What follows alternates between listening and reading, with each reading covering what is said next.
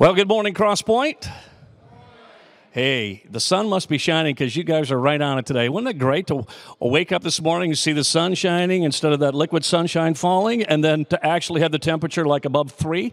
So it was terrific. We're so glad you're here. Can you tell I'm done with winter? I'm Pastor Pencil. We're so glad you're here today, either worshiping with us in person or online. Special treat for you today. Pastor Adam is going to be sharing with us today, and you are going to have your socks blessed right off. I wore my Argyle socks just to get them blessed off today. All right, so it's going to be a great morning in God's house. Let's take a look at our missionary of the week. Our missionary of the week is, of course, our good friends from the Philippines, Greg Lyons. Greg, I tell you, he is going to be speaking with us during our missions conference this year, and if you've never heard Greg Lyons speak, you are in for a treat. Just buckle up and be really caffeinated and also hydrated, because when he preaches, it is high energy and ready to rumble. All right? And so he's got some praises. He is praising God for what is going on through Global Surge. They've had more than 127,000 baptisms since they began the ministry. Can you believe that? 127,000. Their Baptist Bible College in Asia is now called Global Life University. They're launching their presence beyond the Philippines. Campuses are opening in Pakistan, Cambodia, Thailand, Kenya, and in the USA. They currently have 2,600 students, so praise the Lord for that. And here's a couple prayer requests for the Lions. They need $15,000 to establish ministry platforms in Thailand and in Cambodia to provide unlimited visas for Asian missionaries. And finally, pray for the building process in Pakistan. They have a property and the funds for the building. Did you get that? In Pakistan, just working through the government documents to build. So if you would pray for those things for the Lions, I know they'd appreciate it so very much. Let's take a look. If you'd stand with me, we're going to look at our verse of the week. We're going to do the reference, the scripture, the reference, the scripture, the reference. All right, here we go. Hebrews 11:6. And without faith, it is impossible to please him. For he who comes to God must believe that he is, and that he is a rewarder of those who seek him. Hebrews 11:6. And without faith, it is impossible to please him. For he who comes to God must believe that he is, and that he is a rewarder of those who seek him. Hebrews 11 and verse 6. Let's ask God's presence together this morning. Father God, we thank you for your love for us. God, we thank you that you are here amongst us today. For those that are watching online, perhaps some folks still not feeling well, God, we pray that you'll bless them. Lord, will you just again unite our hearts together, because we're so grateful that the foot of the cross is level. And today, as we hear your word proclaimed, God, again, we don't want to just be hearers of the word, but God, help us to take it, to apply it to our lives so we can be better equipped to go out there and connect with people and to change your kingdom for Jesus' sake. Bless Pastor Adam this morning. Bless the team behind me, God, as they lead us in singing this morning. God, every note that's played, every note that is sung, may it bring honor and glory to you. We ask these things in the precious name of Jesus. All God's people said, Amen. All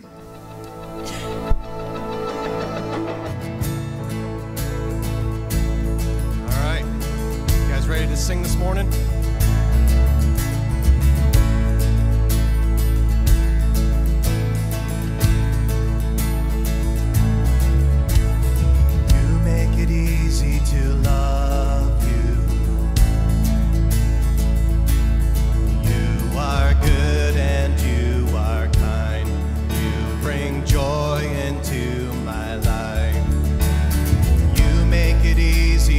Trust you.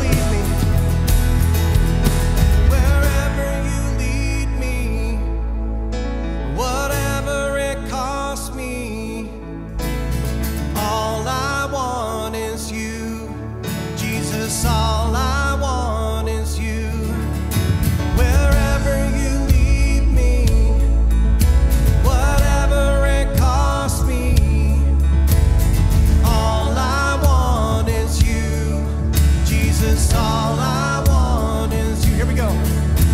Wherever you lead me, whatever it costs me, all I want is you. Jesus, all I want is you. You are the refuge I run to. You are the fire that leads me through the night. I'll follow you anywhere. There's a million reasons to trust you. Nothing to fear, for you are by my side. I'll follow you anywhere. Follow you anywhere. Oh, follow you anywhere. Oh, follow you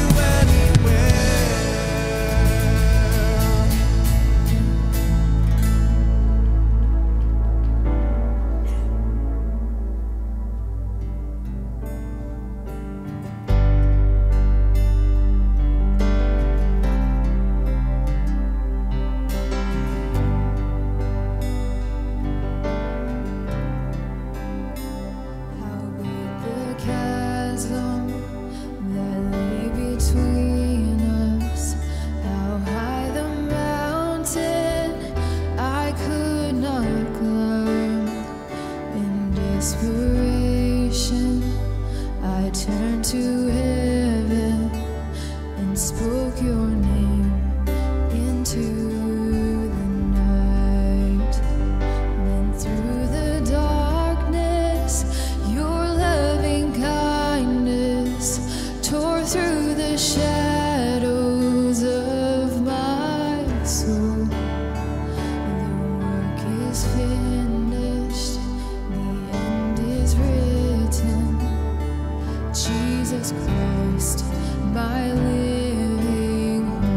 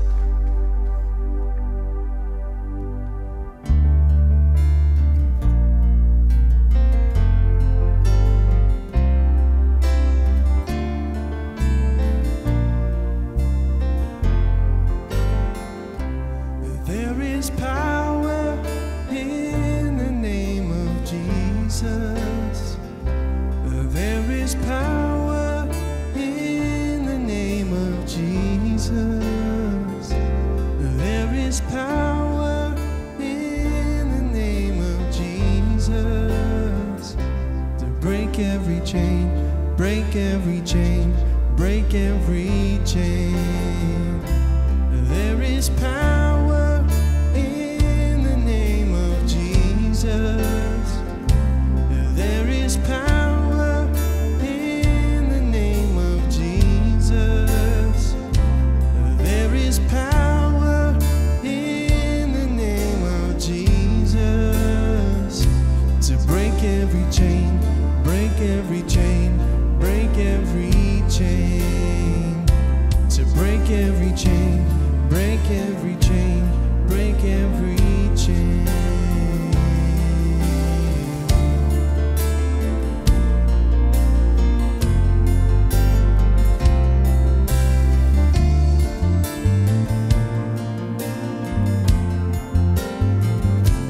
You're the all-sufficient sacrifice, so freely given, such a price. By our redemption, heaven's gates swing wide.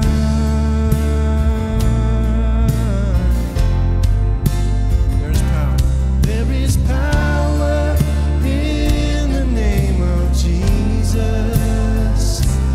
There is power in the name of Jesus. There is power in the name of Jesus to break every chain, break every chain, break every chain. There is power in the name of Jesus. There is power in the name of Jesus. There is power in the name of Jesus to break every chain, break every chain, break every chain, to break every chain, break every chain, break every chain.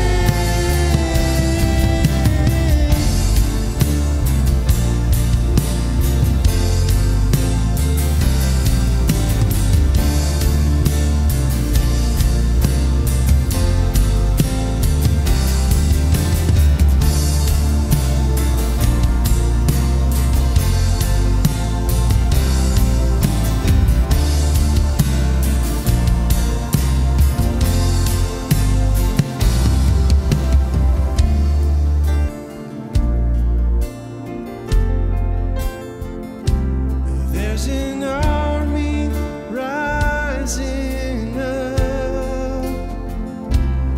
There's an army rising up. There's an army rising up to break every chain, break every chain, break every chain. There's an army rising up. There's an army rising up. There's an army rising up to break every chain, break every chain, break every chain, to break every chain, break every chain, break every chain.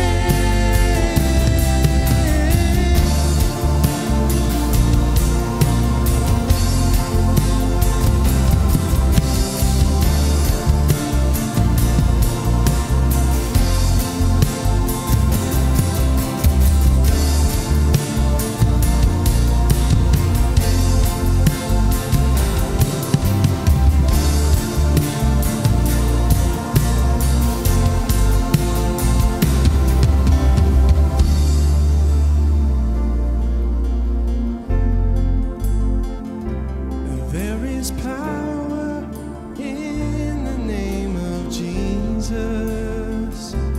There is power in the name of Jesus. There is power in the name of Jesus to break every chain, break every chain, break every chain.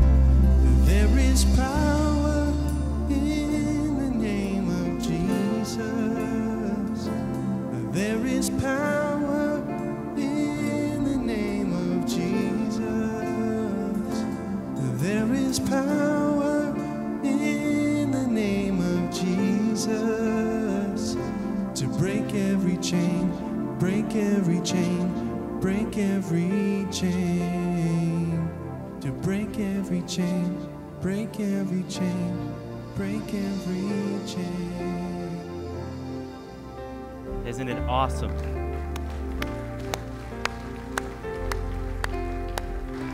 We serve a God this morning that breaks every chain. Amen? Thank you so much for worshiping with us. You may be seated.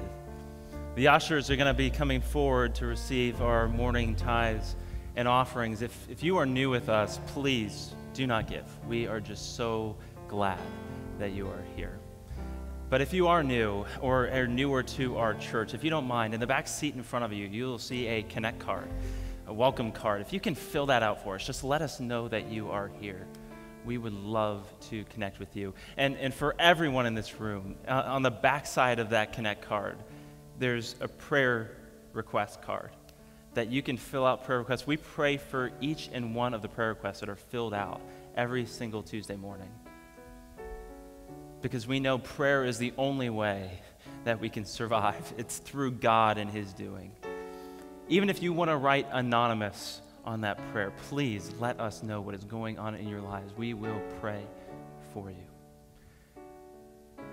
The worship team is going to have one more song, and feel free to be seated. But as they go through this song, I just want you to reflect on the words this morning. Be able to think through how God is moving and working in your life. And so as the worship team plays, let us dwell on these things this morning.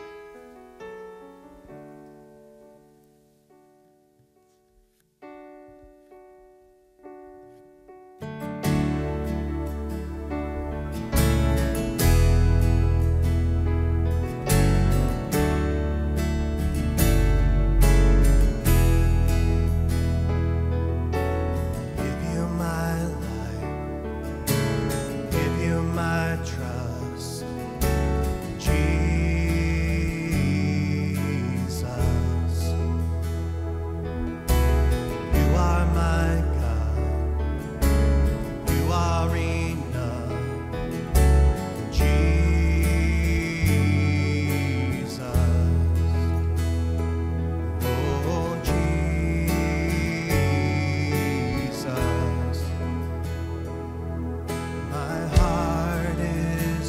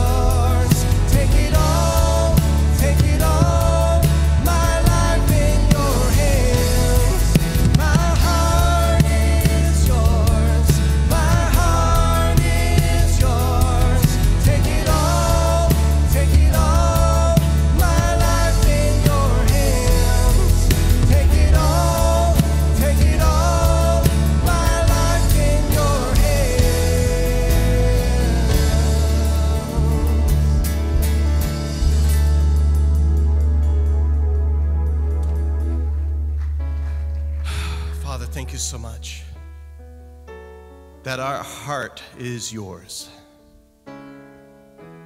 May we be after you, Lord. Please work in our hearts, our souls, and our minds, that we can give it all to you each and every day. Just worry about today is what you tell us.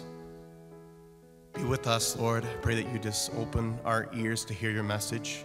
Be with Pastor Adam. And this we pray in your name. Amen. A building always starts with a foundation. Our faith is the same way. There are things in our faith that are foundational. They are the basics, the fundamentals, the essentials. They are cornerstones and building blocks. Now, built together, they form our faith and understanding of God. Built together, they are solid, strong, and resilient.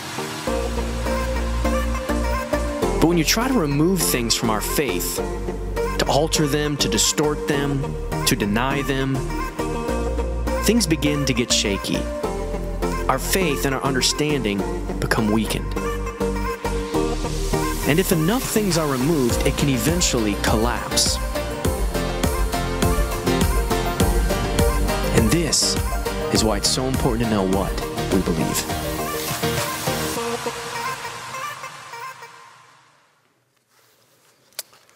Well, good morning.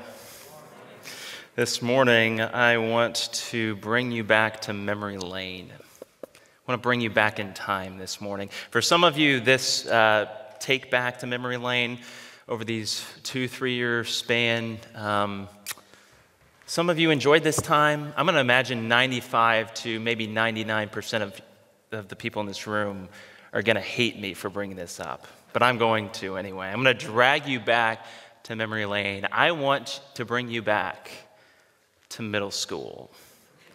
Oh, I heard it. Middle school.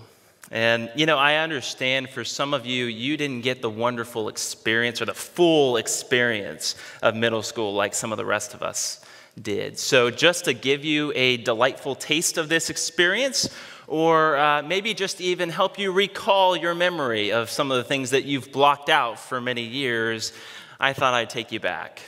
And the way that I'm going to do that is introduce you to my friend Greg here.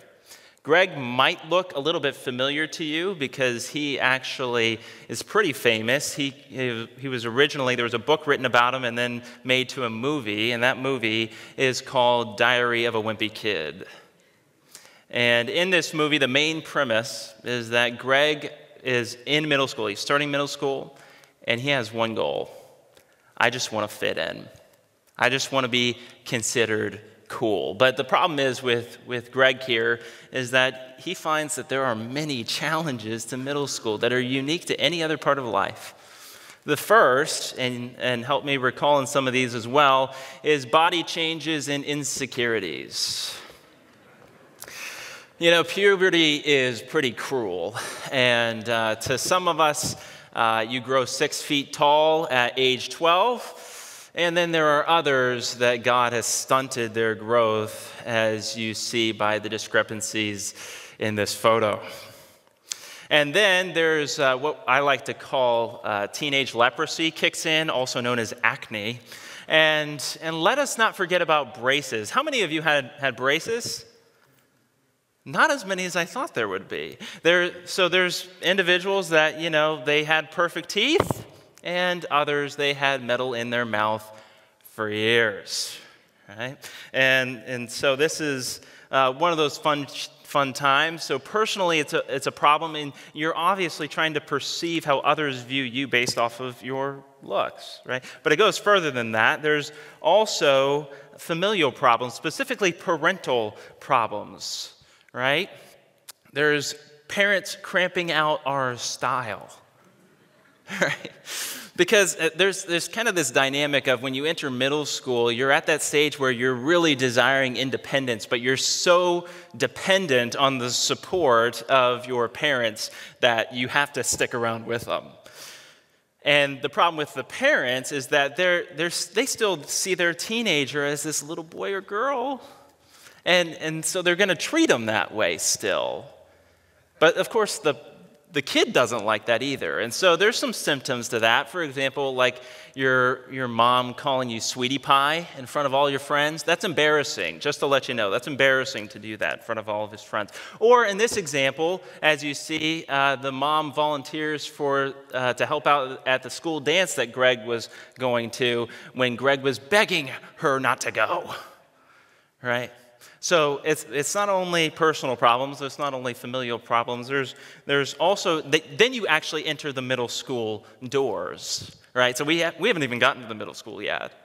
And it's there that we start to learn about the unwritten rules of middle school, at least in terms of being cool and popular. And that there's unwritten rules as to the clothes you wear. There's unwritten rules about the extracurriculars you get involved in. What you say, and definitely what you don't say, is part of these rules. And and there's more to be able to share with this, but all these factors, the personal, the family, the entering the middle school, all this culminate, and many others, and result in your middle school identity. And that middle school identity is how other middle schoolers view you. And so if you really want to know where you land on this middle school coolness scale, you'll have to go to the epicenter of social life, and that is the middle school lunchroom.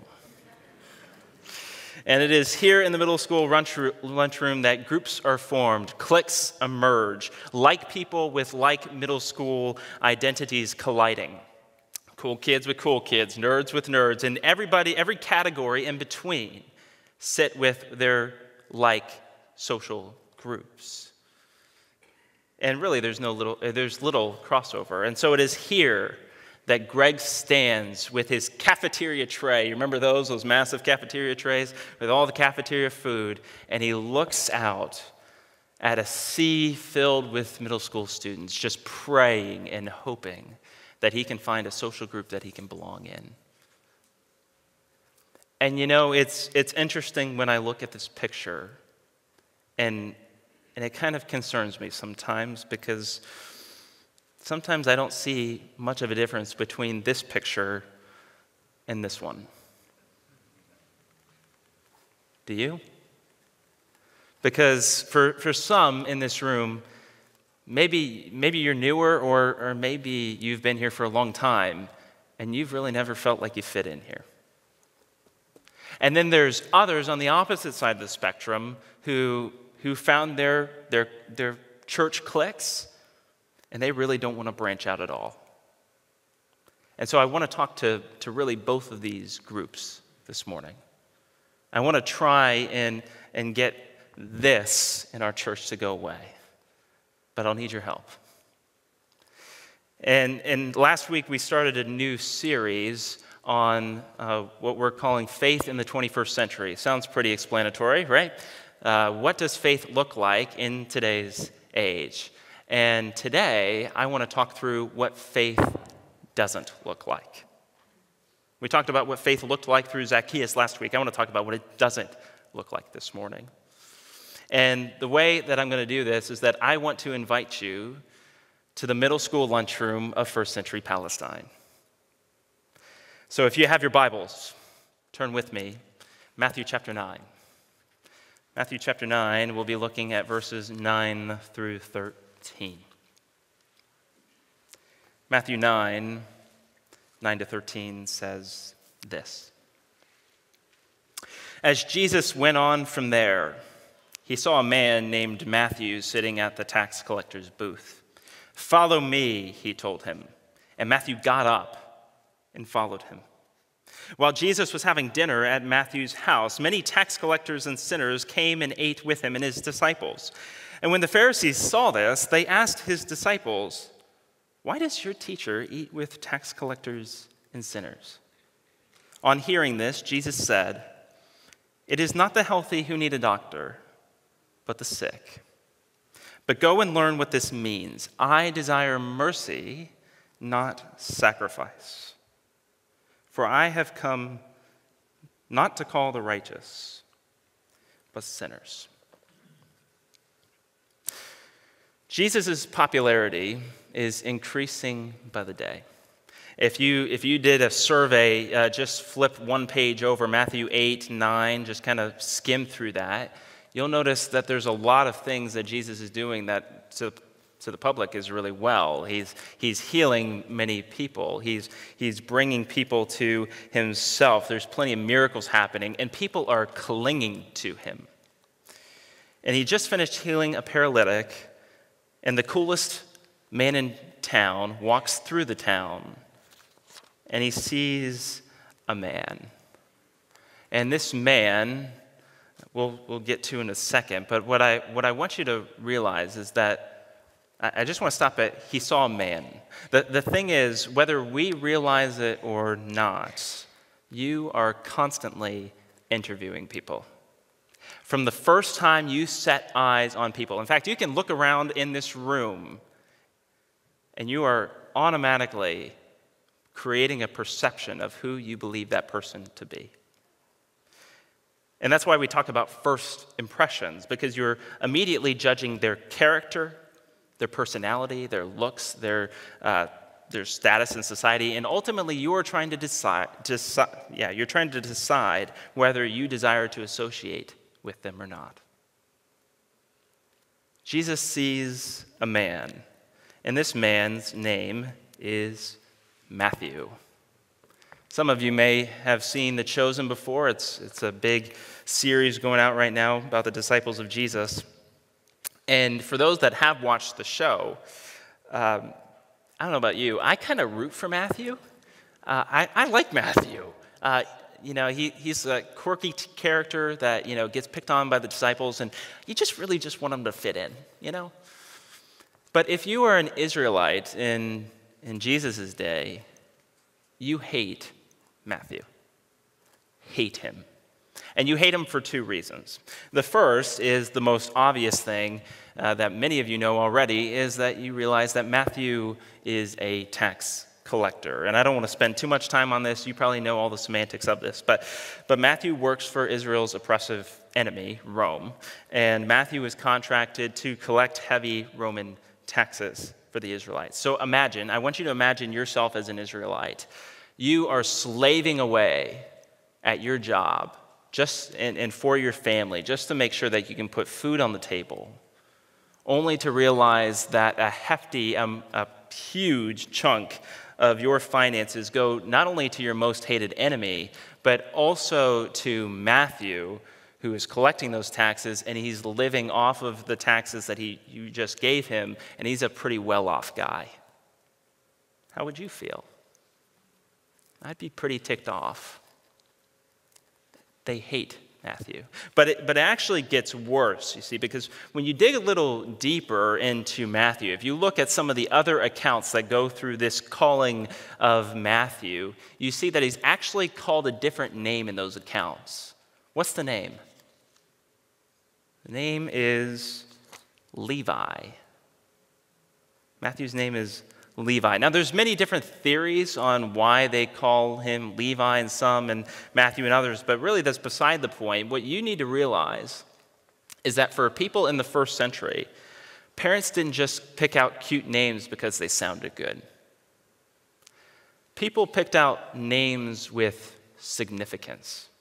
They picked names that had hopes that their baby would resemble the name that was picked out for them.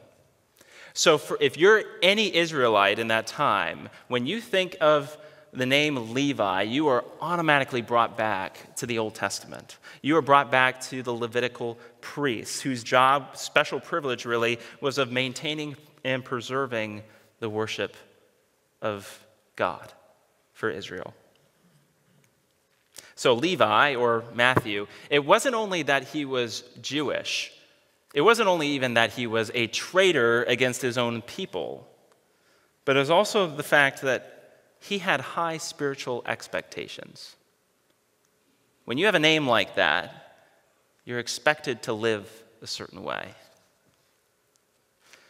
And so we see that not only did he not live up to those spiritual expectations, but he ended up using his mathematical gifts and abilities to actually stick it to his own country work for the opposing team and get selfish gain off of it. People hate Matthew. I don't know if some of you are football people. The NFL draft has been going on where college players are picked for professional teams. And one of the things that's discussed is that, a lot of these players, they have great promise of being these great athletes. But what happens after a couple of years is that if they don't live up to that promise, they're titled a name called a bust. Matthew is the spiritual bust of Israel. He is hated. In their eyes, he is a failure. And you know what? The Israelites aren't necessarily wrong about Matthew. In this, when you read his context, his story, he is a spiritual failure. And if you're Matthew, you're sitting alone, you're sitting in that tax collector's booth, you've made all those decisions in life, and you wonder if they were the right ones. You ever feel that sometimes, where you made decisions in the past and you're looking at it now and, man, maybe I messed up on those.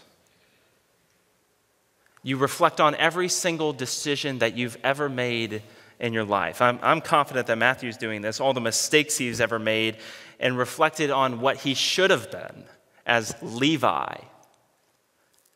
and what he really is now.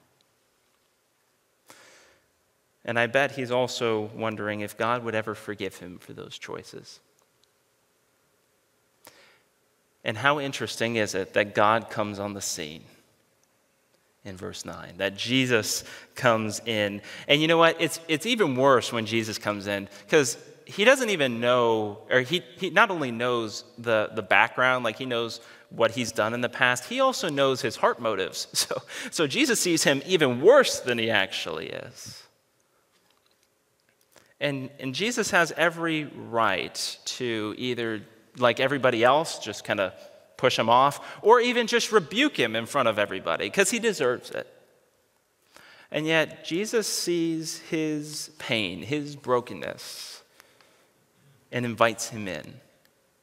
Verse 9, we see that Jesus says, "Follow me." This invitation is twofold. First, Jesus invites Matthew into a life of purpose. Some of you might be looking for purpose this morning. He does this for Matthew. And I don't know about you, like when I read this account, this is, I'm helping remind you, this is Matthew's gospel, okay? So this is his time to shine, to be able to write out these massive paragraphs about how Jesus changed him, how he entered his life, how, the wretched sinner that he was before. And how many verses does he actually spend on this account of him being called? One verse. One verse. Jesus literally says 2 words. And you know what? For Matthew, that's all he needed. That's all he needed. Because of all the decisions that he has ever made and ever pursued, he pursued the wealth, he pursued the comfort, he pursued the security, and none of it satisfied like he'd hope. And here comes Jesus with this simple invitation for a fresh start. Maybe we need a fresh start this morning. Because Jesus calls us to this exact same purpose with these exact same 2 words: follow me. And that follow me, that life of purpose, it might look different for all of us in terms of how we pursue that purpose. But boy, isn't it more satisfying to pursue Jesus' purpose over our own? Jesus calls us into lives of purpose. But it always bothered me, especially growing up, because you might be thinking, I know I've thought this before, does Jesus really want to be with me? Like who I am right now, like the sinner that I am. Like he knows me, but does he really want to be with me? Or does he just want to be with some better future holier version of me? Does he just want that person in the future, or does he actually want me? Or even worse, is Jesus just using me for my obedience, that just do all the tasks that he wants me to do, or does he just want me? And this is where the second invitation comes in. Jesus isn't just calling you into a life of purpose, but he's calling you into a life of relationship with him. Look at verse 10 with me. And as Jesus reclined at table in the house, behold, stop. I know there's more to the verse, but I want you to stop just for a minute. You see that behold? I want you to look at your Bibles for a minute. Some Bibles, they don't use this word behold. In fact, they actually avoid using it because in American language, it's kind of an awkward word. I don't use behold in sentences. I don't know about you. Maybe you do. I don't. And if you look at the Greek word behind the behold, you realize that it's supposed to function as like a drum roll for a grand announcement. It's supposed to prepare you for a punchline that's going to occur in the next phrase. This shocking moment that's supposed to reveal. Okay? So let's rewind and prepare for the shocking moment, okay? So, and as Jesus reclined at table in the house, behold, many tax collectors and sinners came, and they were reclining with Jesus and his disciples. It's at this point that you're supposed to do the gasp. I put that in there there you go. For many of us, this is kind of anticlimactic, isn't it? Because we know generally what Jesus does, and that sounds pretty spot on to what Jesus already does already. Seems kind of normal. But in Jesus' day, this is incredibly countercultural. And in fact, if we were to apply it to today's time, we would even say it's countercultural. Let me bring you back to middle school for a minute. So cool kids don't sit with the lower social groups. You know why? Because if a cool kid hangs out with a lower social group kid, there's the potential of them being ousted from their own cool social group. Get that? That's why I talked about cool kids sit with cool kids and nerds sit with nerds, other categories with other categories, right? And we look at Jesus, his popularity is rising day by day, and it's as if he is purposefully, intentionally trying to diminish his own reputation right in front of everybody by sitting with these tax collectors and sinners. Do you catch that? This is countercultural. You're not supposed to sit with these low-lifers. That's what we're going to see in a minute, that some people feel. And Jesus is willing to risk his own reputation. He is willing to risk how he's viewed by the public so he can hang out and have relationship with those people. And that's where the hope comes in. Jesus isn't just looking to use you for his purposes, though he will use you for his purposes. He desires to be in relationship with you the way you are right now. And that is incredibly comforting for someone that just feels lost and broken and has felt like they've messed up all of their life. Jesus wants to be with you, and he wants to be with you now. The question is, do you believe that this morning? That's another question, and you'll have to decide that for yourself. Now, for everyone at the table, as I was mentioning, this doesn't make sense at all. And we see that there are two middle school responses that come out at the dinner table that actually, sadly, reflect a lot of our churches.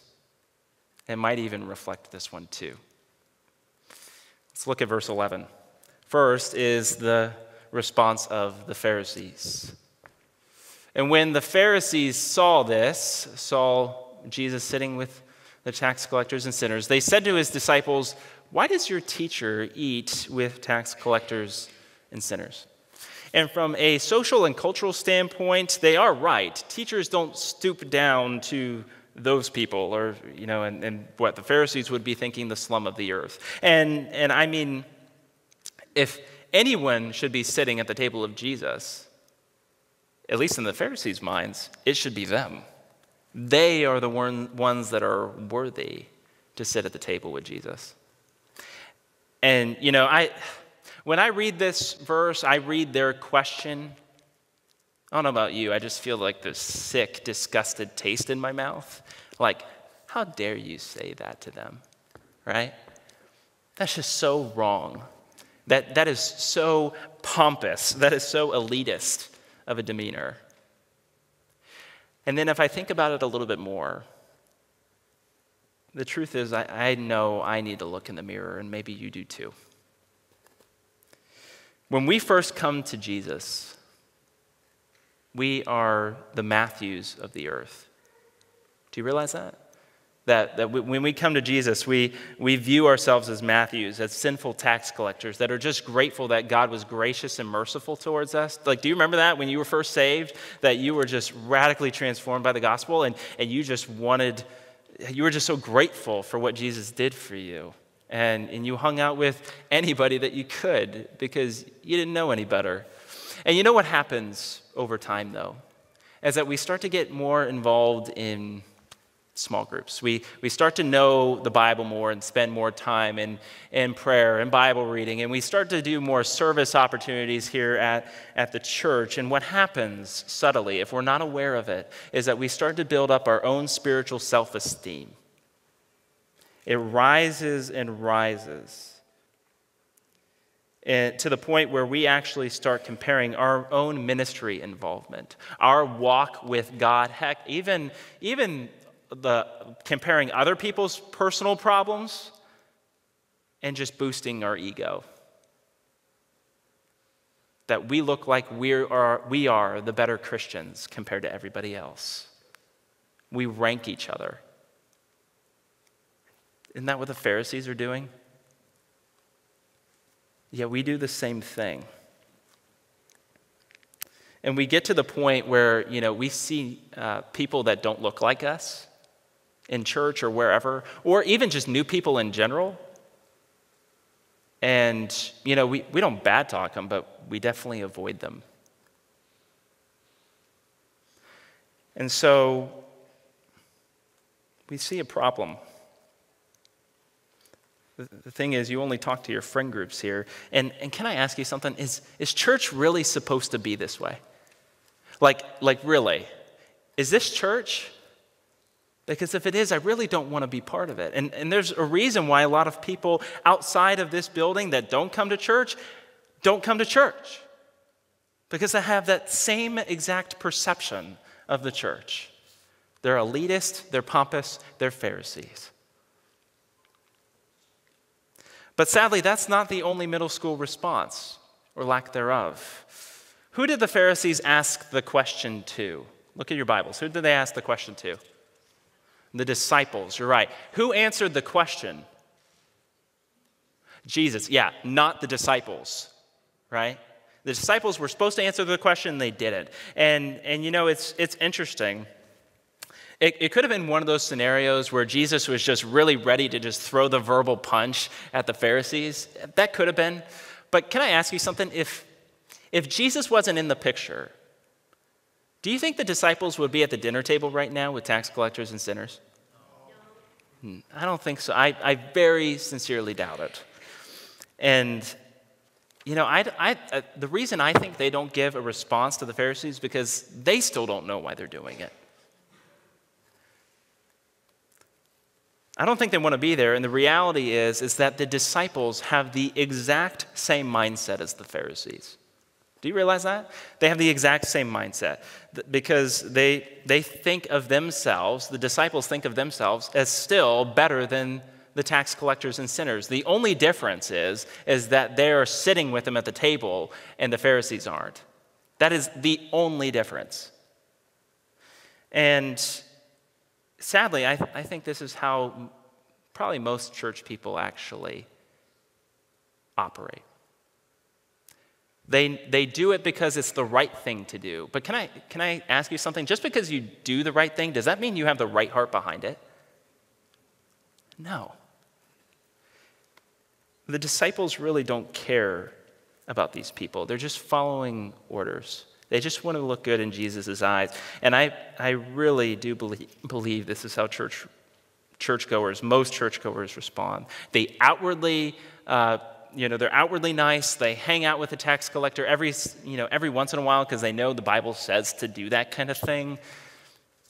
But they don't really care about them. They definitely don't love them, and they would rather be anywhere else.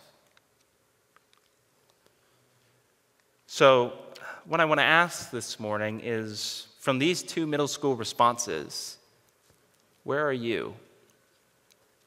How do you respond? How do you respond here at church? With other church people? How do you respond with your family, especially the ones that seem more awkward? Or maybe people at work. Who do you try and disassociate yourselves from, or hang out with them because it's nice, but I don't really care for them?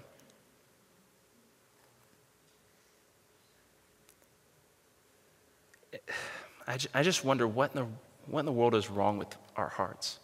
Like, how do we get this way? We were once tax collectors and sinners, saved by grace, and then we've turned into these monsters, spiritual monsters. What happened? And I think there's two responses that Jesus gives as solutions. Things to help us evaluate who we really are and how we please God. The first is how we please God. Jesus wants to evaluate how we please God because he thinks that we have it wrong. Look at verse 13. I'll skip back to 12 in a minute. He says, this is Jesus talking to the Pharisees after their question. He says, "Go and learn what this means. I desire mercy and not sacrifice." The first heart problem is that we have a wrong view of how to please God. Jesus gives the Pharisees this simple homework assignment. And they were the teachers, and they gave the homework assignments. Now Jesus is giving the homework assignment. And this verse is quoted from, I put the reference there, from Hosea chapter 6, verse 6. If you don't know much about Hosea, he's the guy, the Old Testament prophet who God told to marry a promiscuous woman who was going to commit adultery on him over and over again, but he was supposed to go back to her anyway, over and over and over again. You remember him now? And so that's kind of the context, and we see that the marriage is supposed to symbolize Old Testament Israel's constant adultery against God, and so God continues to love and pursue Israel anyway, and is faithful to her anyway. And it's in Hosea 6 that God is actually condemning Israel's worship. And it's the problem is that they're sacrificing, to God. They're sacrificing to, because they know that it's the right thing to do, but they miss the whole point of worship in itself. And that purpose is to experience and know the living God that you're actually worshiping. It means nothing in here if you come and sing praises to God every Sunday, but there is no heart or desire to experience God in the midst of it. If you're just sacrificing, then it's empty. It's pointless. And so Jesus quotes this passage, this verse, for the Pharisees as a warning, because they are in danger of the same trap that the Israelites were in Hosea's day. What were the Pharisees missing? They were so focused on their religious piety, their own spiritual standing, that they completely missed the whole heart of God, that he is gracious and merciful to the sinner, that he has come compassionately to save them. They completely miss it. They make it more about them than it is about God and his people. And it's at this moment that the disciples better be listening, because they're just one step behind the Pharisees. They are doing things out of obedient sacrifice to Jesus. They know it's the right thing to do,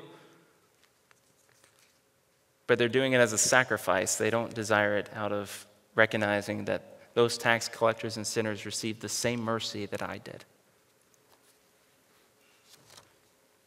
And as Christians, we often are so We're just so focused on our intellectual knowledge, and we're just so focused on studying God's word, and those are good things, and we're so focused on our service and other ministries, and that's all good things, but the problem is when you have the wrong heart to do it. Jesus wants us to know that we have a wrong view of how to please God. But it's not just that. He also wants to know that we have a wrong view of who we are. We have a wrong view of who we are. Go back to verses 12 and 13 again. But when he, referring to Jesus, heard this, referring to their question, he said, "Those who are well have no need of a physician, but those who are sick. Go and learn what this means. I desire mercy and not sacrifice. For I came not to call the righteous, but sinners." You'll see that from my slide here that I made sure to underline certain things and bold certain things, and you're supposed to see the connections between the two verses. And so Jesus wants to bring you to the doctor's office, okay? There's two people that enter the doctor's office. One is well, seems like there's no problems at all. The other is deathly ill and needs treatment immediately. Who is the physician going to heal? This guy. He's going to heal the one that's really sick and that needs a doctor immediately. And Jesus takes this illustration into the spiritual realm, specifically into his spiritual mission on earth. That Jesus is the physician. He makes all people spiritually well through him. Okay? And then we see that the well people right here, that connects with the righteous people, and we're supposed to perceive those individuals as the Pharisees. And we're supposed to perceive that the sick people are the sinners. That Jesus' mission wasn't to come to the righteous people, the Pharisees, but it was to come to the sick sinner. And if you're the Pharisees, you're really upset. Because you thought that if he truly was the Messiah, he would cling to them, the people that have gotten it right since day one. And yet Jesus goes to the screw-ups. But the Pharisees are missing one crucial, important point. Rewind the doctor's visit scenario, and I'm going to add a twist. Two people are deathly ill. They need to go to the doctor's office. One goes to the doctor's office, the other doesn't. Why does the one that doesn't, why doesn't he go, and why does the person that does go?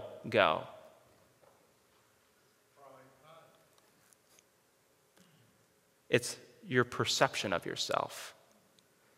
If you are, and I've done this before physically, where I'll say that I'm fine physically, yet I am really ill. And there's people that like that they really have hours to live. They need treatment now, but they're not going to go anyway.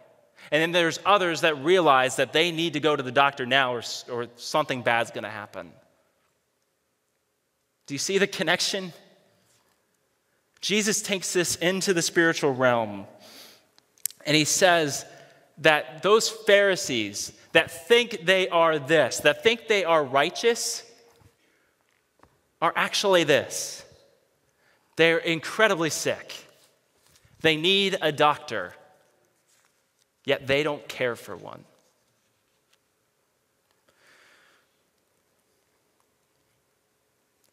The Pharisees don't see themselves rightly. In fact, even the disciples don't even see themselves rightly. The only people that see themselves rightly in this passage, other than Jesus, are Matthew and the tax collectors and sinners. That's it.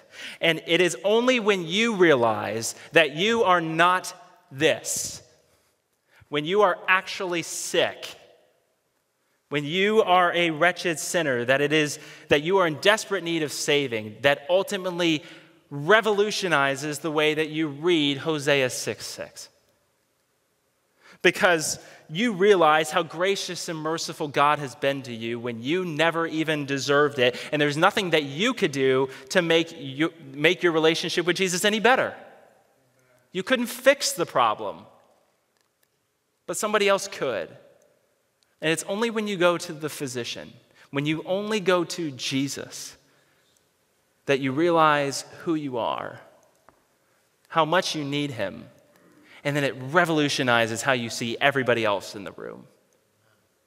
Right? Because when I realize that I'm actually the tax collector, that I'm the sinner, then I actually don't I don't try and compare myself and think I'm better than you. I think I am just as worse, if not worse, than you. And it's only, this can only be done through the gospel power of Jesus. There is no other way. And so this morning, as we reflect on these things, I want to bring you one last time to the middle school lunchroom.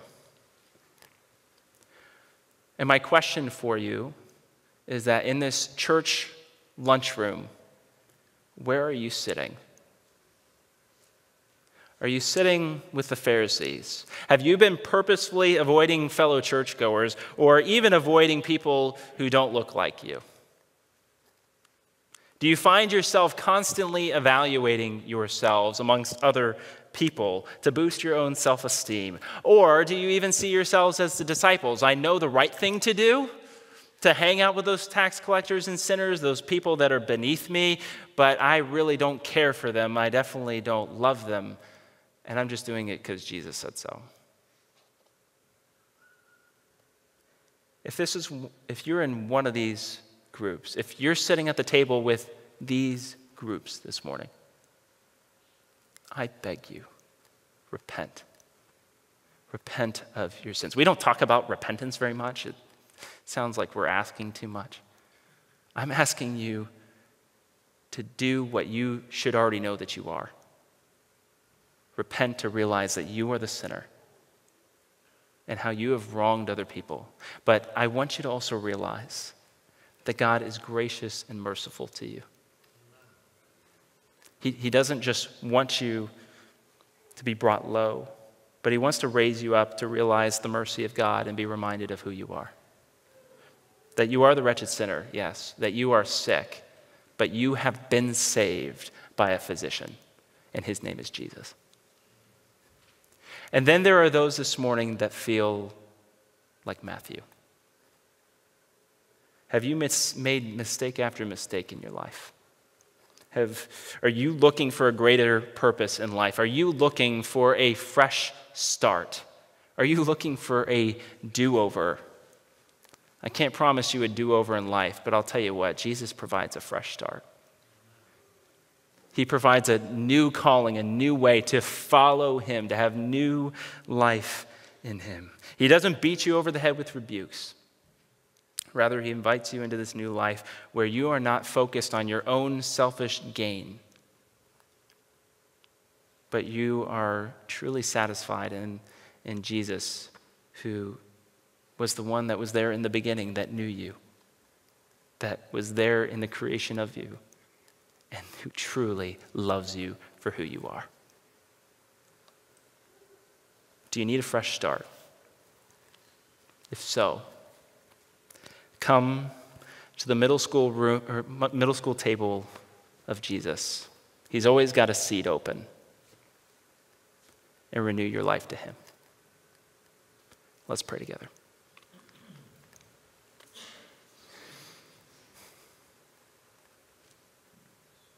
God, I am a wretched sinner.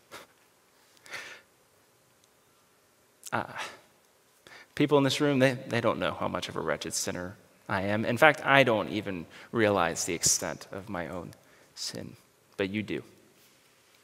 And yet, despite of that, you have faithfully pursued me and loved me anyway, and you have called me and everyone else in this room to follow you.